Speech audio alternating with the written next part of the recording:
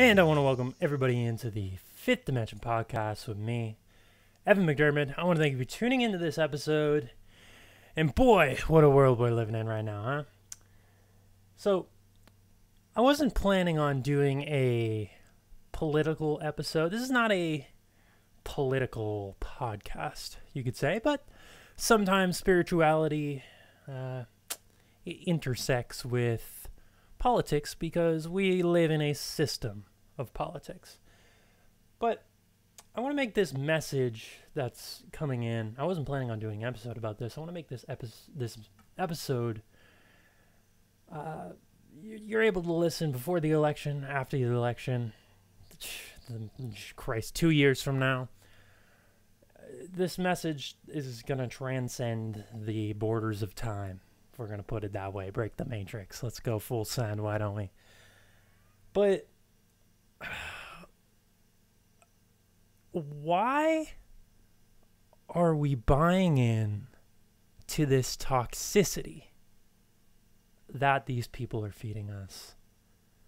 You know, American politics in particular, the perfect representation of duality. I had Anna Brown on my podcast who gave a wonderful explanation on non-duality and living in all that is. And we encompass our entire lives around duality. Left versus right, Democrat, Republican. Oh my gosh, I need to attach my egoic identity to this external force to make it define me. Well, this is just playing into the hands of the system itself, of the people who created this system, the people at the top of this hierarchical system. And quite frankly, these people don't give a shit about us. They don't give a shit about you. They don't give a shit about me. And, you know, we're not going to create a world of love, peace, interconnectivity, and oneness by buying into the fear propaganda, the division, the duality that this system encompasses. We need to break away from the toxicity. There is no left versus right. It's an illusion. It does not exist. All we have is forward. All we have is interconnectivity, is oneness, is humanity, each other. That's all we have. What is it that we need right now as a collective? Ask yourself, what is it that you need? What is it that we all need? We need healing. We need love. We need to be tapping into our natural state, who it is that we are. We need unity. What is unity? Unity is seeing yourself in every other person. Doesn't matter who they are, what their backgrounds are. We need to detach from the egoic conditions of the mind. Stop identifying as a Democrat. Stop identifying with your nationality. Stop identifying with your race. Stop identifying with your religion. Stop identifying with your job title, with your name. All of the external bullshit that is placed onto you by society, and start identifying with your purpose, who it is you are, what it is you're meant to be. What is your higher calling?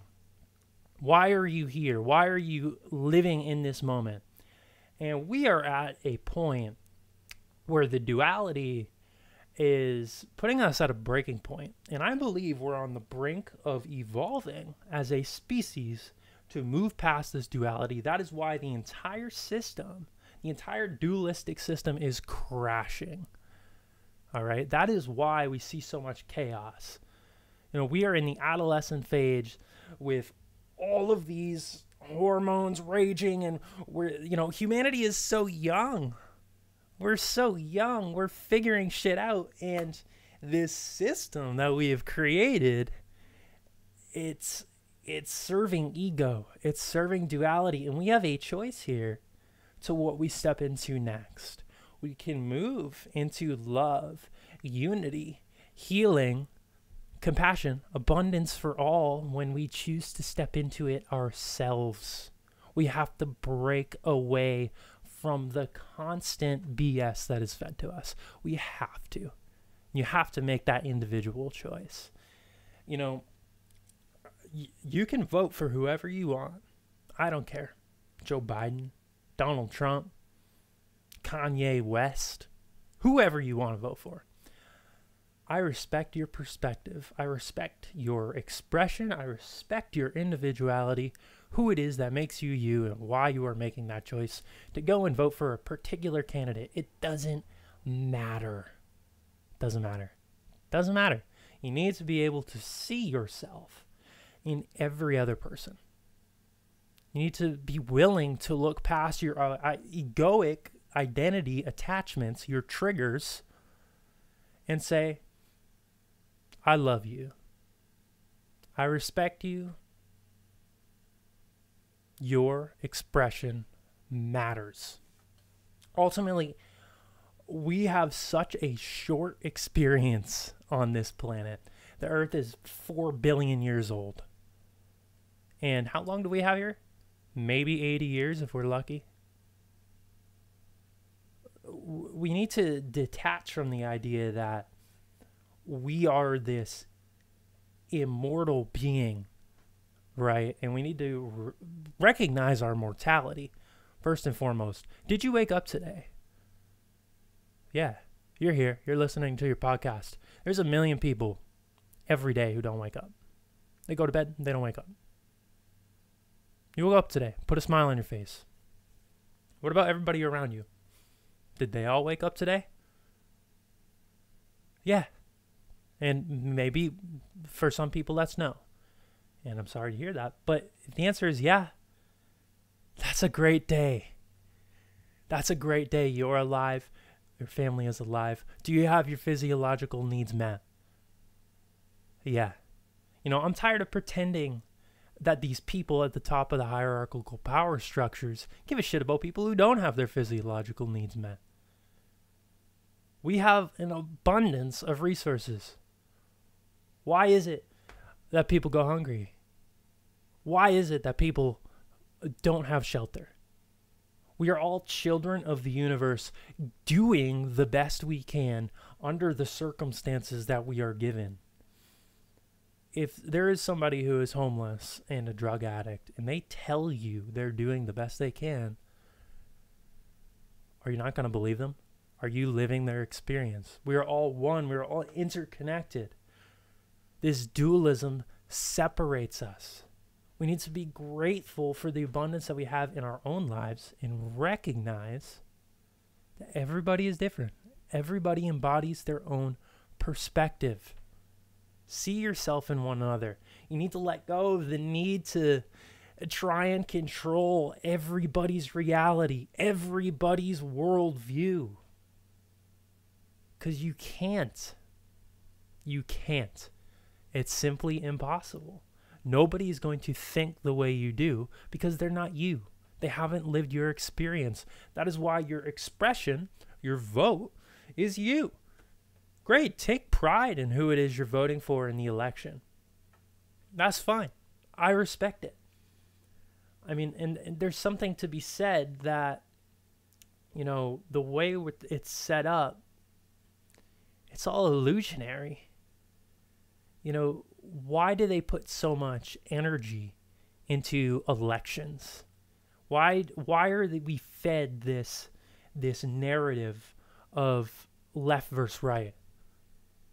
It's to maintain the structure. It's to maintain the division. They need to keep us divided because united, we can create abundance. United, we can't be controlled. We can't be manipulated by fear. In that, there's some serious psychopaths who are putting out a control narrative, putting out a fear narrative, and we're at a point where we can choose to allow this or we can choose to take accountability for our own worldview, take accountability for our own individuality, and recognize that, take the accountability to recognize that in every single person, and want to be a beacon of unconditional love, our natural state in alignment with nature, in alignment with one another. We're all extensions of nature. We're all children of the universe. We're all children of God. Why are we bickering over the silliest identity attachments? You know, how is it that we bring about unity and healing and love? We embody it within ourselves. We take the steps to heal. Dr. Tommy John, the 8 pillars of healing. Belief in a higher purpose. Make that purpose love. Your own purpose. What is your unique purpose? Why are you here? Your relationships, are they toxic? Are they supportive? Are they loving? If they're toxic and they're not supporting and loving, cut them off. Set your boundaries. Do what it is you need to do. The food you eat. Do you make healthy choices for your body? Body movement. Are you moving your body, your temple, your gift in this world from the universe to navigate around? Sleep, another facet of it. Are you taking care of your body? Again, we need to take care of ourselves. Individual accountability. Sunlight. Are we getting outside, being in touch with nature, being in touch with the universe, being in touch with one another? Breath, meditation. Breathe. Let's take a deep breath together. I needed that. I'm getting a little fired up. But we need to be willing to heal ourselves. We need to be willing to heal, to let go. And we come together through love, unconditional love. That's all we are. We need to infuse that into our system. We need to build systems around unconditional love. You know, we keep searching for all of these political realm solutions to spiritual realm problems. And we wonder why things don't work. We wonder why we can't find the solutions. We wonder why we leave people poor, hungry, and unable to survive and not self-actualize. We wonder. It's because we're disconnected from spirit. And politics is a perfect example of that duality in place. You know, there is no place in the new earth for a lack of tolerance, for a lack of seeing yourself in one another, for a lack of love. We need to respect one another, because if we don't, we're not respecting ourselves. You know, global interconnectivity can only be achieved through you. Can only be achieved through you self-actualizing, finding your own purpose, and helping others find their purpose. And you help others find their purpose by recognizing their self-expression. You know, what is power, right? I think power is something that we see. I talk about these power structures. The people at the top of this structure, they don't have power. They have an illusion of control. That is not power. That is not what real power is. They've fed us this system, which is an illusion, so that we can be disconnected from our own inner power. Your inner power is your self-actualized potential to make a difference in this world. Finding your unconditional love, being content with who you are, living the life you're meant to live, and contribute in your own unique way. Self-actualized people, loving people, interconnected people hold true power that can never be taken away. That is what power is. It's inner power. That's what all religions were founded off of, yet they became institutionalized. The power of God is within. It is not outside. There is no structure that can be built in this egoic, third-dimensional realm. Politics, a perfect example, that has power over you. We place the power. We place the illusion that we don't have power over ourselves by buying into the fear, by buying into the division. We need to find the answers within ourselves. It's going to be the artists. It's going to be the visionaries who create this new earth because they are willing to tap into their inner power for the greater good of humanity, for the evolution of humanity. This is how we move forward. You need to be a part of this, or we're not going to evolve as a species. And what happens when you fail to evolve? When you stagnate, it is exactly what we are seeing. We are in the growing pains. We are still growing. People are awakening to their inner power, but the system is stagnating because too many people still live within it. If we're going to save the earth, we're going to save ourselves. If we're going to be open and tolerant and loving, which is what we all want, we have to do it ourselves.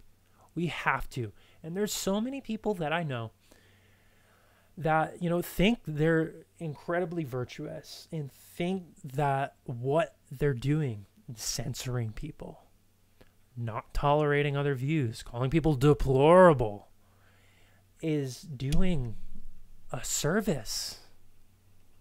It's not. It is a grand paradox in the sense that so much of social justice has even been immersed within this dualistic structure. Real social justice is healing and loving despite what your ego might be triggered by. True social justice is promoting unity and love and tolerance for all beings. We need to come together. We need to open ourselves up to global interconnectivity, to every perspective, to every worldview, not shunning any ideas and respecting all authentic expression. Now, I don't condone any sort of hate speech. I don't condone hatred in the slightest form. But how do you combat hatred? Do you fuel the fire with more gasoline and watch it ignite? Or do you put it out with love?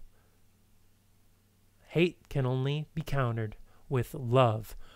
When you counter hate with hate, it's a grand pendulum that swings. What goes one way always comes back the other way. The universe is karma. It's nothing but karma. If you put hatred out towards somebody for their expression, regardless of what that hate, why you're doing it, it doesn't matter why you're doing it. If you're putting it out there, it will circle back. It will come back, usually tenfold. So we need to express with love. We need to be connected. We need to come together. And once again, it's all going to start with you. It's got to start with you looking within, finding it within yourself to be tolerant, to be open, to be willing to move forward into the grand unknown. That is the whole spiritual journey. That is all of life, the grand unknown. You're on the hero's journey and you're going to face tests. Things are going to trigger you. But trust in love. Trust in healing. Trust that the universe has your back. Because it does. And we will create a new earth when we can come together as one. And we can combat the fear-mongering. We can combat what it is that these people at the top are trying to do to us. We can combat it with love, and we will combat it with love. Love will win out. Play the part. Play your role. Live by your purpose. Be who it is you're meant to be with full authenticity. Do your part. The world needs you now more than ever. Look at the collective energy being put into this cycle of politics, the election, the perfect example, and be willing to detach from it and approach it from love. That is what it's going to take, and it's a tall task, but it starts at the individual level. It really does. You have to embody it within yourself. Now, I want to take these last couple minutes here to breathe into our heart space. We're going to embody love right here, right now, in this moment. Let's take some deep breaths. Put your hands over your heart, and let's breathe right into the heart space.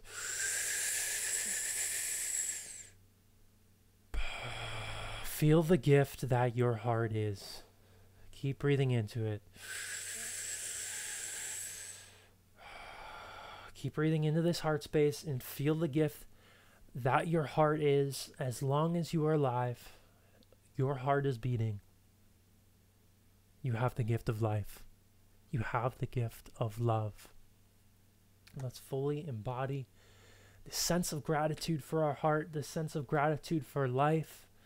Keep breathing into the heart space. And let's embody love in this moment. What does it feel like to be loved? What does it feel like to love? Unconditionally. Feel love for the beautiful, unique being that you are. For the beautiful, unique purpose that you serve. For the beautiful, unique self-expression and gifts that you give to the world. You are a gift. Every person you come in contact with is a gift. We are all love.